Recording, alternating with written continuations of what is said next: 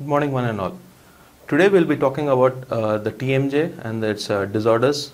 We'll be talking a little about TMJ development, its anatomical structure and how it's important, how it's unique to a human body, and the various disorders affecting the TMJ complex as such, and also the radiography part, which provides an adjunct to dental physicians to come up with a specific diagnosis and hence its treatment. As we all know, the joints in the human body are classified as basically three types, primarily the fibrous or the cartilaginous or the synovial types of joints, among which your TMJ comes up under the subheading of synovial joints, wherein you can see it is further divided into uniaxial, biaxial or triaxial depending upon the axis upon which the jaws open,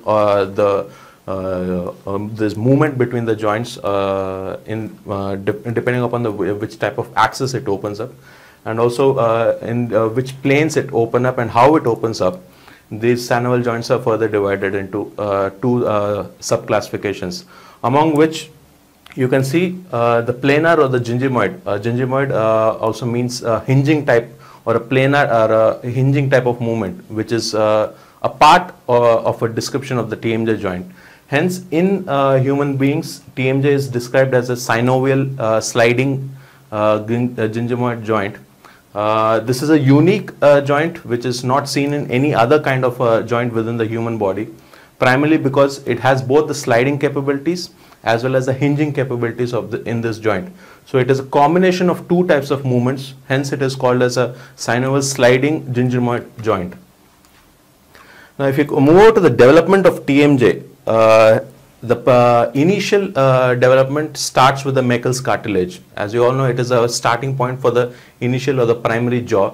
This Meckel's cartilage, by a process of ossification, develops into the primary jaw, which terminates as the malleus or the incus, which we know as the ear joints, which is the primary TMJ joint, and it exists for some time.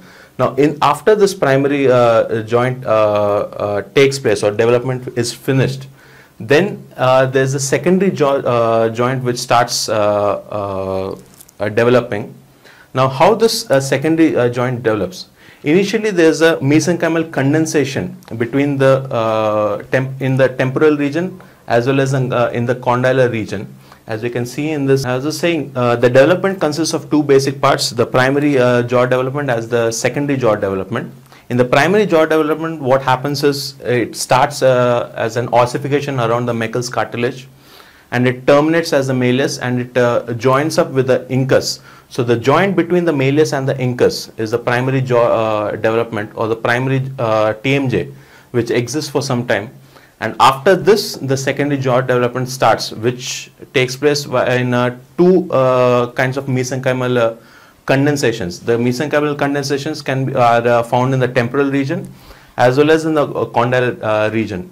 As you can see in this diagram, you can see the condensations in the primary neonatal head, wherein there are mesenchymal condensations both in the condylar region and in the temporal region. Now, this condensation in the later developmental stages, there is a slight split which occurs at the superior surface of the condyla and the inferior surface of the temporal region, and this slits further develops into the upper joint cavity and in the lower joint cavity, as is evident in the diagram. Now, the anatomy of TMJ after the total development, as you can see, it consists of the mandibular fossa within which the condyla rests. There is a superior joint cavity which we have seen as a cleft which forms in the temporal blastomata or the temporal mesenchymal condensation.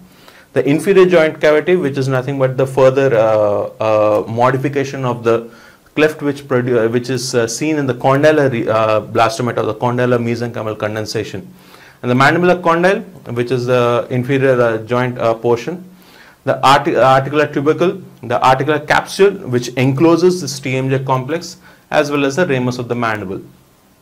Now, if you see the TMJ from the anterior portion or the superior view or anterior view of the TMJ, we can see how it's enclosed within the various ligaments, the medial ligament, the lateral ligament, the capsular ligament, and how it is held together by these ligaments and the various musculatures which are primarily responsible for the various disorders which come up in the TMJ complex.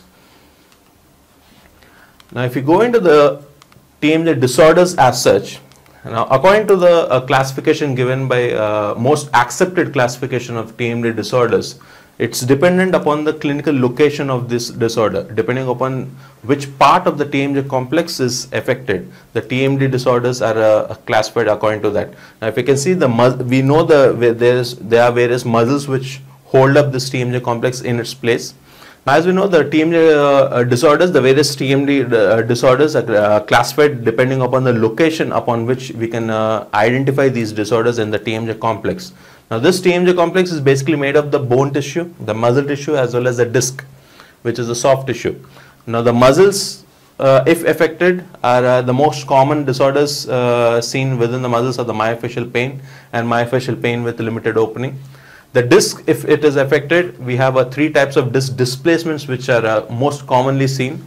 One is with reduction and without reduction, and within the without reduction we have limited opening as well as no limited opening. Now, the third component is the bone, the articular bone. If it is affected, the most common disorders seen over here is osteoarthritis as well as osteoarthrosis of TMJ. Now, according to the AOP, American Association of Orofacial Pain, they defined TMD as a collective term which encloses the various clinical problems which affects either the masticatory musculature or the temporomandibular joint, or both of them in association with some other components involved in the TMJ complex. Now, what are the risk factors of TMJ? The various number of, there's a rainbow of etiological factors which can cause a TMJ on a short run or a long run. The primarily among them is trauma. Either it might be a mini trauma or a major trauma, which in a course of time can develop into a TMD.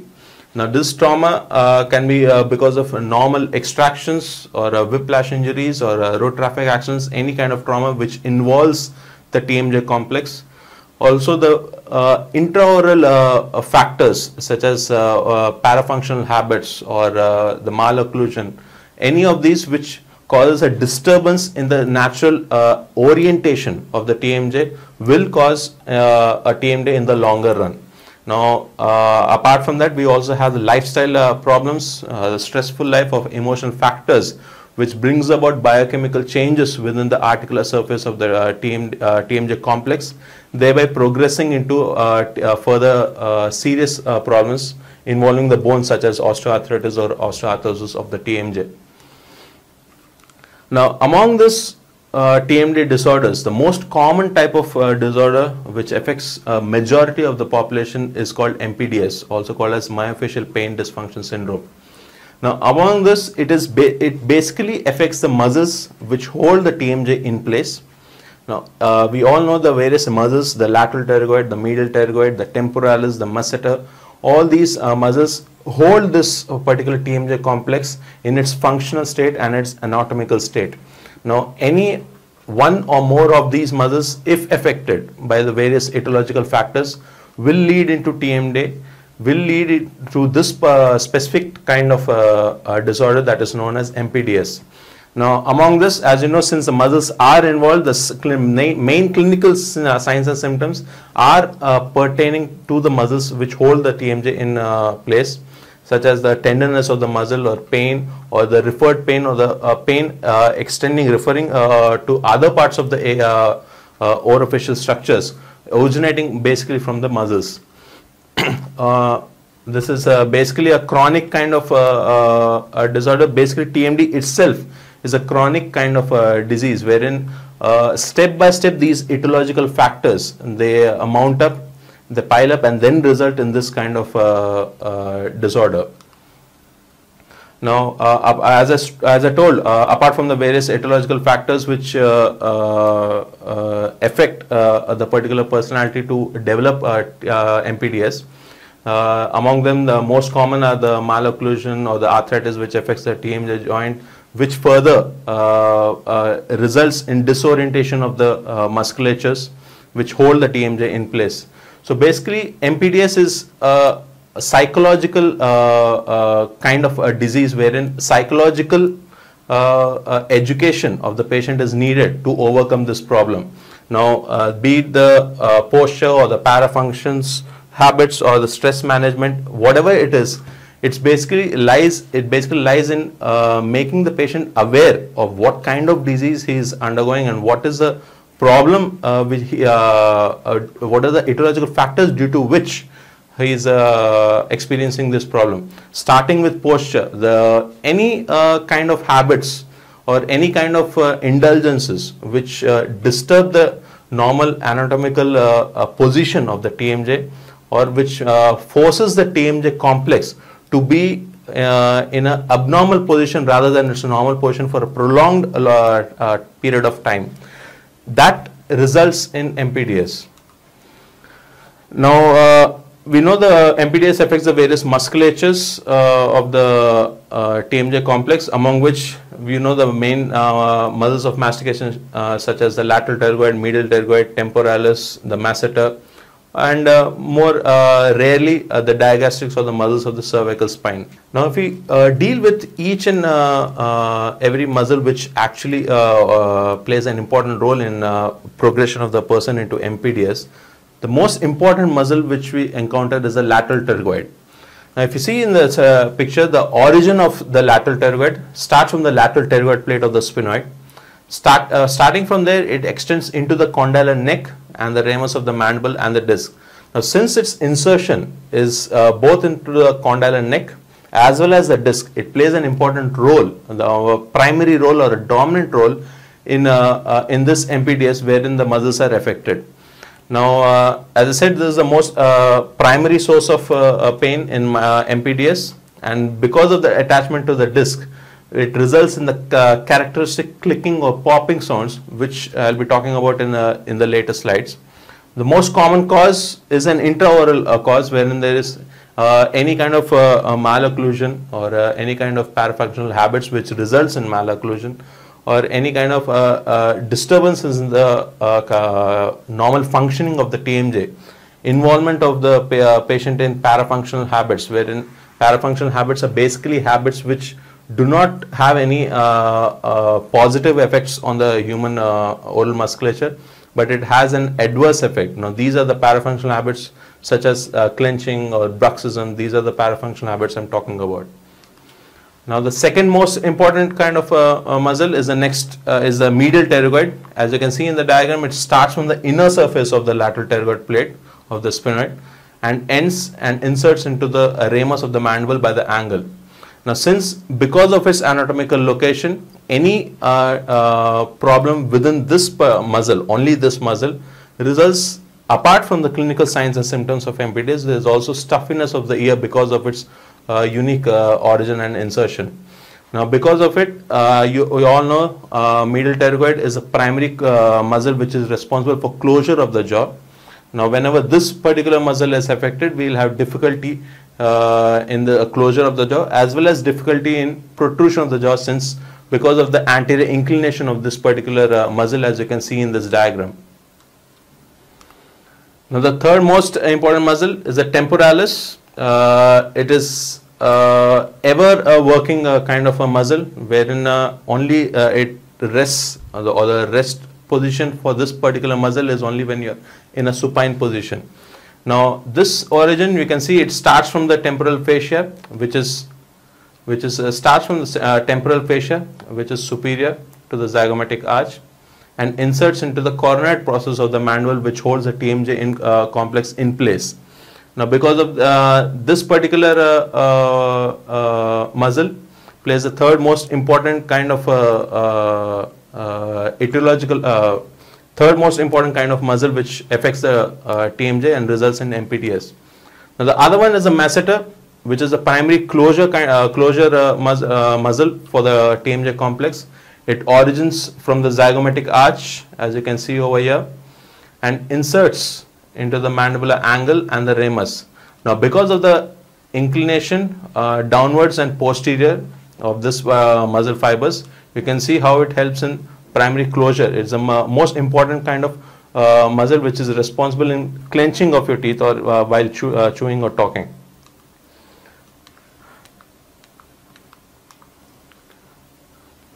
Now, if you see the referral pattern of this particular muscle, because of its unique position downwards and backwards of this particular muscle, we can see the referral pattern of this pain which arises when only this muscle is affected, goes up to the forehead, into the maxilla, lower jaw, up to the chin, or into the ear. So it has a 360 degrees kind of effect, or the referral pain pattern, which is unique to this muscle only, and which is not seen for in any other muscles affecting the TMJ complex, resulting in MPTS.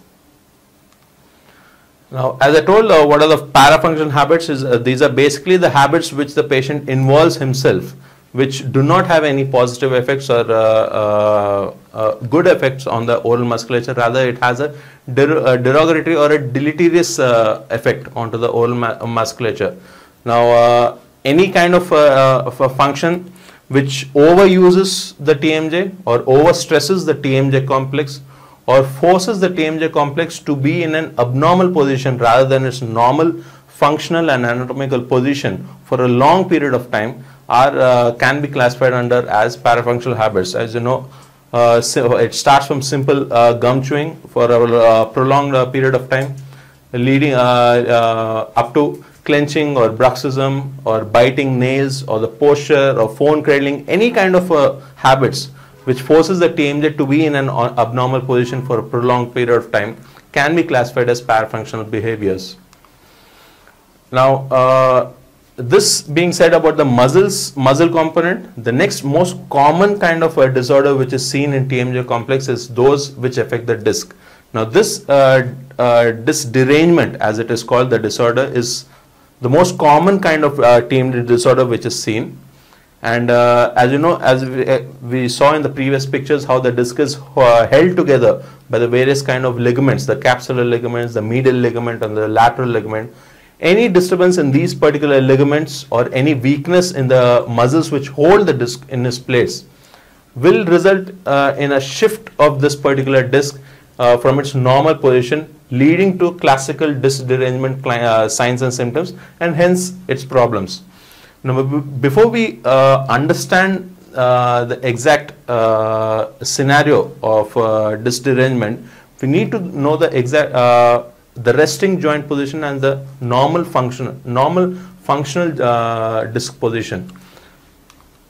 As we can see over here in the resting joint position, how the thinnest part of the articular disc is a place wherein the condyle rests itself, and that is a primary joint contact between the temporal bone as well as the condylar part, the thinnest part of the articular disc. And anteriorly it is held by musculature and ligaments, and where posteriorly also it is held by musculatures. Now, when this particular joint or TMJ complex moves forward, what happens is the condyle along with the thinnest part of the articular disc moves forward up to the tip of the articular disc with the extension of the retrodiscal tissue or the posterior ligaments, and concomitantly with the anterior ligaments and the anterior musculature. And this complex then again goes back via sliding motion as well as rotating motion back to its original position.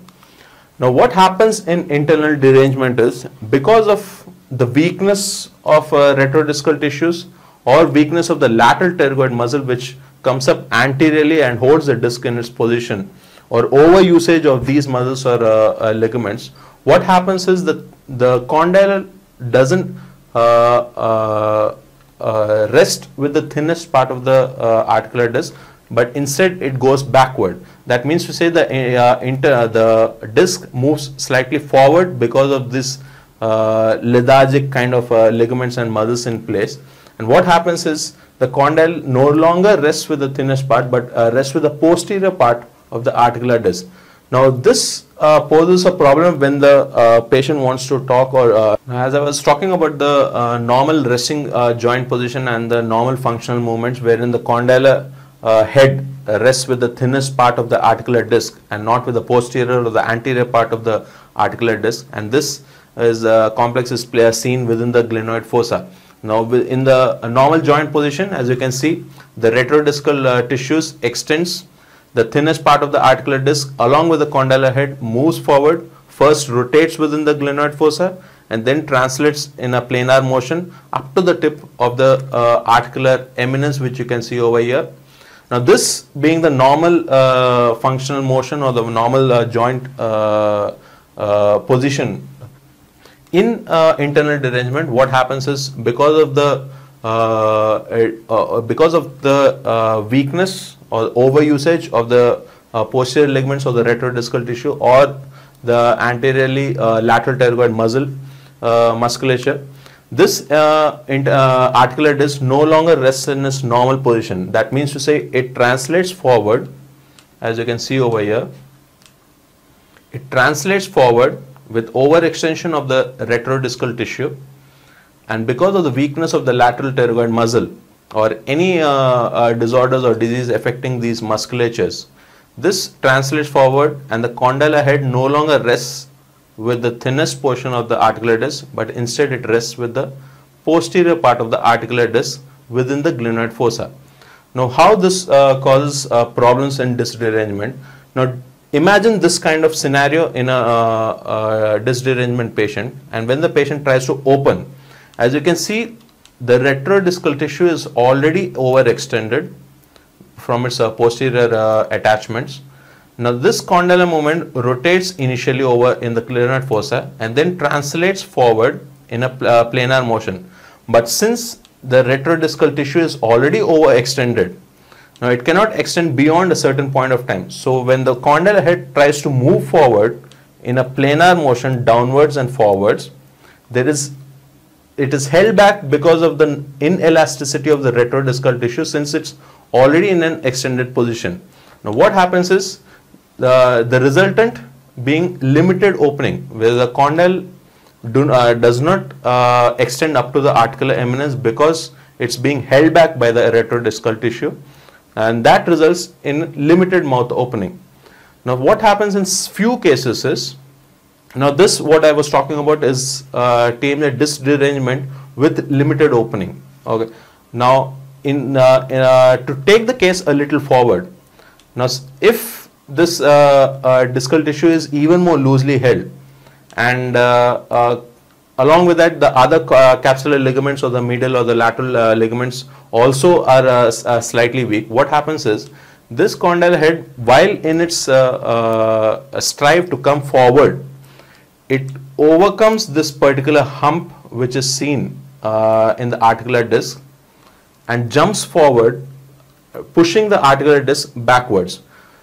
Now what happens is, if you see this thin portion over here, right now it is at the articular eminence. Now when the patient tries to open his mouth, the condylar head moves forward, pushes this posterior part of the articular disc backwards and then rests into the thinnest part of the articular disc at the precipice, that is the articular eminence. Now this is not it. Now the patient has opened the mouth, there is no limited opening, but when he tries to close back again, now this condylar head, because of the incapabilities of the posterior ligaments and the anterior ligaments, it has to overcome this particular hump and goes back into the glenoid fossa. Now this process of translation of condylar head back into its glenoid fossa over this kind of hump, because of the incapabilities of the articular disc, it jumps over this hump and goes back into the glenoid fossa. Now this jumping of this condylar head, when it translates back into its position, results in the characteristic clicking or the popping sound, which is seen in most of TMD cases as well as disc derangement cases. Now this is the result. Now this scenarios, a combination of these scenarios results in disc derangement with limited opening or without limited opening, or with clicking or popping sounds or without clicking or popping sounds. So this particular derangement results in the various kind of classifications of disc derangement, which we see with limited opening or without limited opening, or with clicking or popping sounds, and in few cases no such kind of sounds. Now, as I was saying, apart from the clinical examination or the history taking, imaging of the TMJ or the various modalities which are used to image the hard tissue or the soft tissue plays an important adjunctive role in pinpointing the exact diagnosis, and also helps us in managing this particular case, this particular disease. Now, within the imaging of TMJ, we know depending upon the heart, whether we want to image the hard tissue, primarily the temporal part and the condylar head or the neck of the condyle, or the soft tissue imaging, which primarily deals with the disc. It can be classified as hard tissue imaging and soft tissue imaging. Now, within hard tissue imaging, the most important or the primary kind of radiograph which we take is a panoramic projection. Then moving on to a few specialized extraoral kind of projections, that is the transcranial or the transpharyngeal or the transorbital kind of projections. Then moving over to a little more, the next step in extraoral imaging, that is your SMV view, submental vortex projection. And then apart from this conventional type of radiographs, then we move on to the more recent kind of radiographs which are taken a little more on the expensive side. That is the conventional tomography or the computed tomography, which provides us 3D images of the same 2D projections. Now, apart from that, we have soft tissue imaging. Primarily, the most common kind of soft tissue imaging at chair side is the arthrography, and then followed by MRI, which in its sense produces 3D images of the same 2D images which are taken. Now, if we move on to the panoramic projection, as I said, this is the most, this is a primary or the first kind of imaging modality which we use to determine any kind of problems in the TMJ complex, and it basically serves as a screening projection primarily because of the huge amount of blurring or huge amount of superimposition of the other parts of the middle cranial fossa or the anterior cranial fossa over this TMJ complex.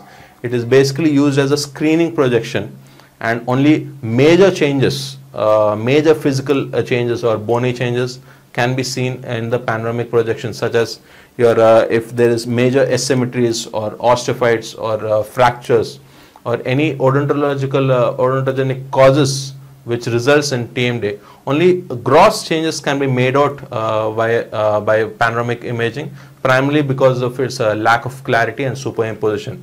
As you can see, there is a standard digital panoramic imaging which is taken in 4 parts. That is 2 relating to the left condyle and 2 relating to the right condyle, and each of the image, one in the resting position and one in the open position. As you can see over here, this is the resting position of the condyle. We can see the condylar head over here and the articular eminence and the temporal part, and this is the open state of the TMJ, wherein the condyle has translated up to the articular eminence. Similarly, on the right hand side, we have similar pictures. Now we can see the huge amount of superimposition of the middle cranial structures, middle cranial fossa structures, as well as the other bony parts within this area. Now, because of this, only major changes can be seen. Nevertheless, panoramic projection provides us a screening projection or an initial shot or a scout imaging before we go in for any advanced imaging modalities. Now, as I said, the disadvantages, primarily we don't have any information about the condylar position or the function, since this is not a functional type of imaging. This is just a positional kind of imaging, and also because of the superimposition of the skull base and the zygomatic arch, we have minor changes are not evident in this kind of imaging. Only marked changes can be seen. Now, this is a screenshot for the control panel for the digital panoramic imaging and the subsequent pictures. You can see the left hand side, we have the condyle in its resting position within the glenoid fossa. Now we can see the same condyle in the open position at the summit of the articular eminence. Now the first kind of extraoral imaging which we do after the screening projection of screening of panoramic projection is the transcranial or the Lindblom projection. Now if you see the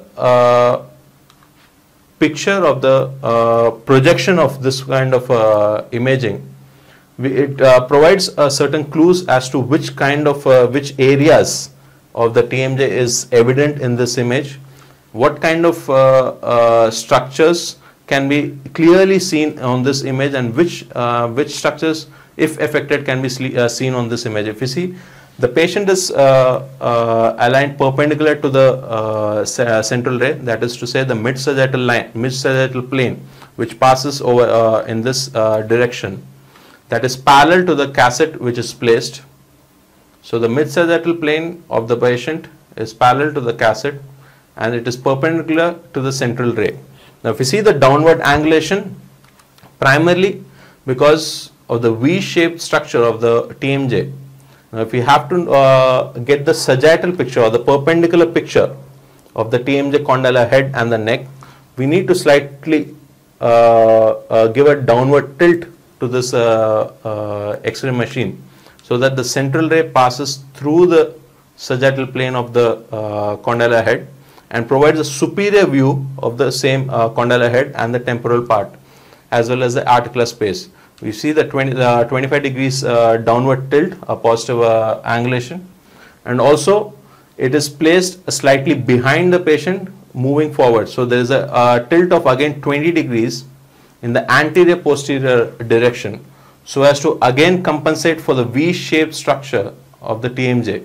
Now this V-shaped structure enables this central ray to pass exactly at a perpendicular 90 degrees. This 20 degree angulation which is given in the anterior posterior direction compensates for the V-shaped angulation of the TMJ. Now because of this unique positioning of a transcranial projection, we know that the sagittal view or the lateral aspects of the condylar head as well as the superior view is seen over here. So what are the uses of this transcranial projection? We can see any gross changes in the superior lateral aspect, primarily because of its position, the lateral position and the superior position. We can also see the any displaced condylar fractures to study the articular eminence or study the joint space, since the positioning of the central ray in this projection is superior. Now, over the years, this transcranial projection, the central ray, the placement of the central ray has been quite debated about. Now, few authors, few of them suggest that there are three kinds of projections wherein the central rays can pass through from the outside, depending upon the open mouth position or the rest position or the closed position. Now, depending upon which kind of position we use, different authors suggest different kind of point of entries, and according to that, they have come up with three techniques: the post-auricular or the Lindblom technique, which is the most common kind of technique used for this projection, the Grewcock technique, and the Gills technique. Now, it is very simple over here. Starting with post-auricular, since the name your name suggests, it is behind the auricle, that post to the auricle. So it is, the point of entry is ½ inch behind the external auditory meatus and 2 inches above the external auditory meatus. Now, if you move on to the Grewcock technique, it moves forward. It is directly 2 inches above the external auditory meatus. Now, if we go to the Gills technique, it is ½ inch before, in front of the external auditory meatus and 2 inches above the external auditory. These are the radiographs, the resultant images. We can see the condyle in this transcranial projection in the closed position, wherein the condylar head rests within the glenoid fossa, and how it translates forward in the open position, the same transcranial projection. We can see the landmark over here, that is your external auditory meatus, and the adjacent structures. Now the next, so moving on to the next extraoral projection, that is a transpharyngeal projection, also known as McQueen's or Palmer or infracranial projection. Now, as the name suggests, it is transpharyngeal. So across the pharynx, the projection takes place. Now, because it involves soft tissues in relation to the previous projection which I've talked about, that is a transcranial kind of projection. Because it involves a lot of air spaces and soft tissues, the exposure parameters or the exposure time for this particular projection is drastically lower when compared to transcranial projections. Now, similar to transcranial, it also provides a sagittal view of the condyle. The only difference being over here, it provides a sagittal view of the medial pole of the condyle. That is to say, the condylar head, if you see from the medial lateral, if you see the cross section of the condyle, we can see the medial pole and the lateral pole. And this medial pole is anatomically very important. So this particular projection views the sagittal sagittal view of the medial pole of this condyle. Now, since it provides a medial aspect, and if you look into the projection of this central ray in this particular projection, in this particular radiograph, we see it is given a negative angulation, so as to say the central rays pass from downward above. So hence its name as infracranial projection. Its usage, it is effective for visualizing any kind of erosions in arthritis or osteoarthritis or osteoarthrosis. And similar to panoramic imaging, because of huge amount of superimposition of the other infracranial bones, it is basically used to visualize any marked changes rather than any subtle changes. Now, if you see the projection, we can see how it is directed superiorly at a negative angulation of -5 degrees, and it is positioned through the sigmoid notch on the opposite side at 7 to 8 degrees posteriorly from the anterior. That is to say, if you see the V-shaped structure of the TMJ and the position of the condylar head, how it is positioned mediolaterally, we can see if we have to view the medial pole of the TMJ, you have to give a slight angulation to the central ray anteriorly. That is what is achieved by giving this plus 7 to 8 degrees angulation. Now, the position of the central ray is important in this projection, wherein the patient opens his mouth, and after opening his mouth, the central ray is beamed through the sigmoid notch. Now, this sigmoid notch is nothing but a small gap or a space which is formed when the patient between the condyle, the coronary process, and the zygomatic arch in an open position.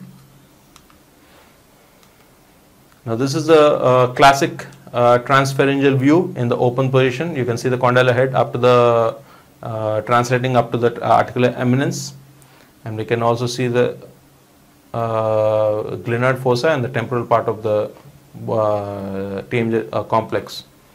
Now, the third type is transorbital. Name suggests it is transorbital, so it is across the orbits. So the viewing of this particular radiograph is anterior posteriorly.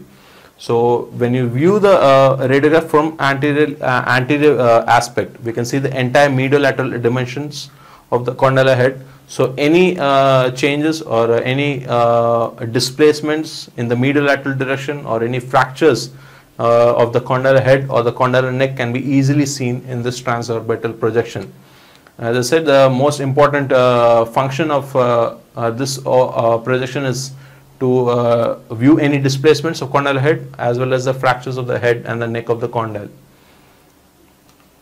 Now, this is also an open mouth projection, so it entirely depends upon the patient how efficiently can he move the condyle up to the articular eminence. Now, why I am saying he has to move the condyle up to the articular eminence is to prevent any superimposition of this articular eminence over the condylar head.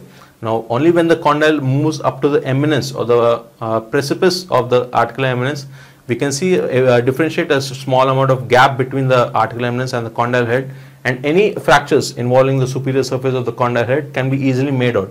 Now, if the condyle head doesn't move up to the articular eminence, a little amount of this bony portion of articular eminence overlaps over the condylar head, thereby obscuring any information related to the superior surface of the condylar head. Now, if we see the picture over here, We can see the angulations, how the patient is in open jaw position. The central ray is passed through the inner canthus of the same eye or the contralateral eye, and the central ray passes through the condyle, and how the slight tilt in the horizontal plane of 30 degrees is given, and the cassette is placed behind the patient, so as to give a total anterior view and to view the total mediolateral dimensions of the condylar head. This is a classical picture, how you can see the condylar head is translated up to the precipice of the articular eminence. We can clearly make out the joint cavity over here, and how there is no superimposition of the articular eminence other temporal structures. Now the other kind of external view, that is a submental vertex view, SM view, or the basal projection, which gives a total basal view or the inferior view of the total condylar arches, condylar heads, the arches, and its glenoid fossa and the temporal part. Now, if we look at the picture of submental vertex, we can easily know the patient positioning as well as the usage of this particular radiograph. Now, you can see how the patient is positioned. His patient is positioned supine with the head totally tilted back. So his mid-sagittal plane is perpendicular to the cassette, which is placed at the vertex. The positioning of the central ray is below the mandibles. From below, if we draw a line between the condyles, an imaginary line between the condyles joining the right and left condyle, 2 centimeters ahead of this line towards the chin is just positioned extraorally, from which the central ray passes through. Now that gives a total basal view of the total structures, and we can see how any facial asymmetries or displacements of the condylar heads in the mediolateral direction can be easily seen. So any gross changes on the right and left hemispheres can be easily made out in this particular projection. Now, apart from that, we can also determine the angulations of the long axis of the condyle, which is important for taking the patient into computed tomography, wherein the first long axis of the condyles have to be determined, and that can be determined only by using SMV. Now that being the hard tissue imaging, the soft tissue imaging is relatively simple. The most common kind of and the conventional kind of imaging which is used to image the disc, be it the morphology or be it the function or be it the position of the articular disc. The most common one used is arthrography.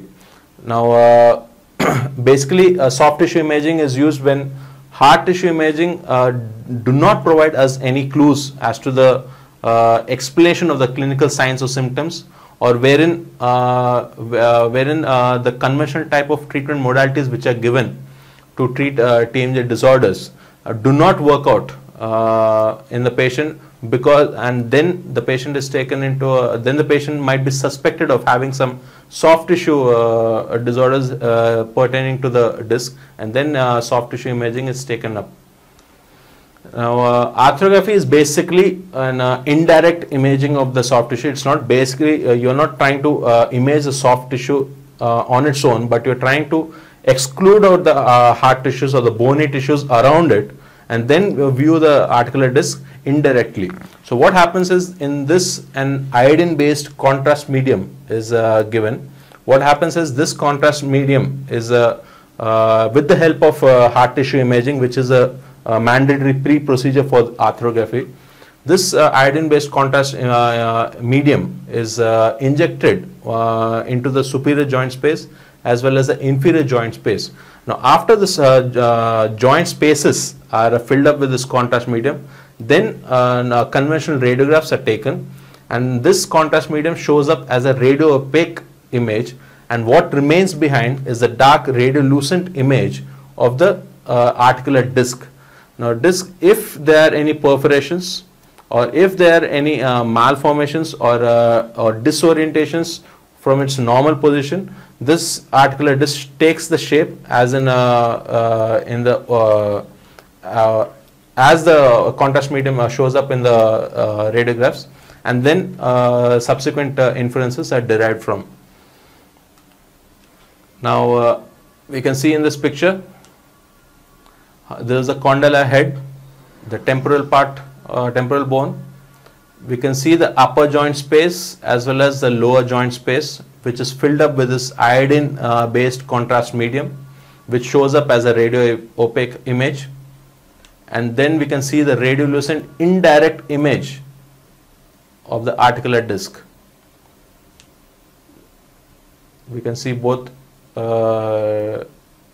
in this is a disc derangement wherein there is an enlarged posterior part.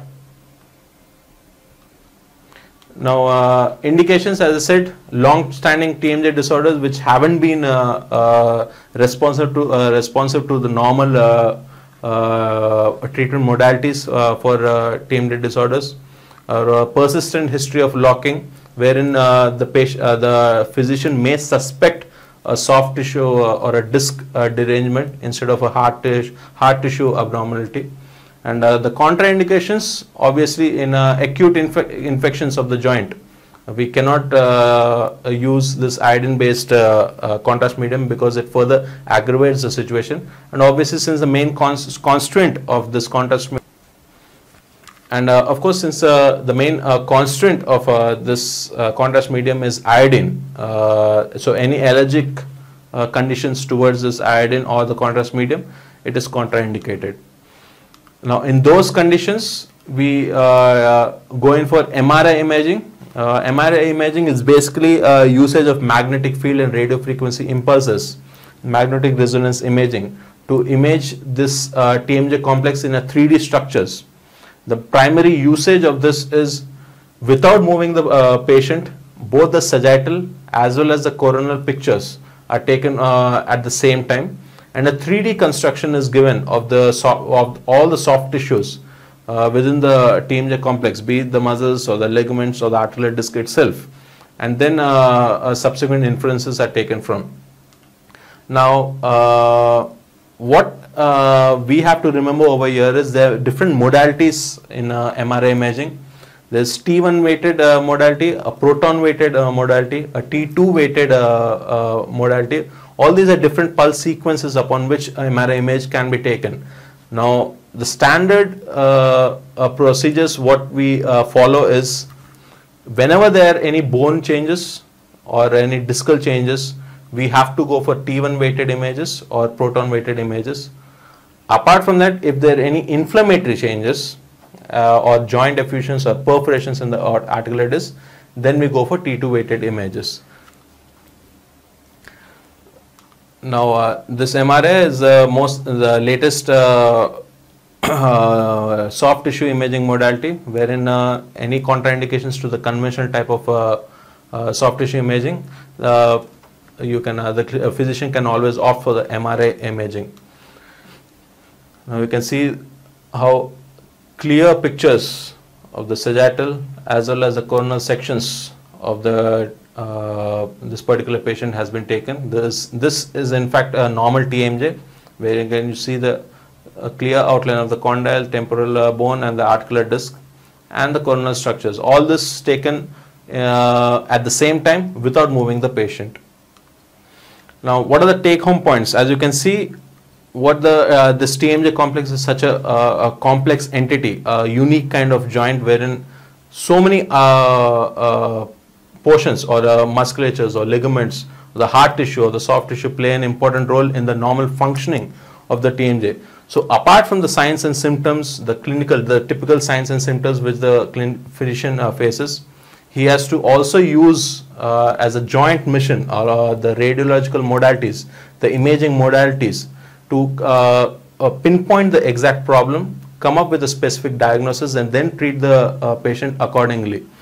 Now, even in imaging, as we have seen, depending whether it is a hard tissue or a soft tissue, or depending upon which portion of the TMJ complex or TMJ complex has to be viewed, the right kind of imaging has to be used over here. Thank you.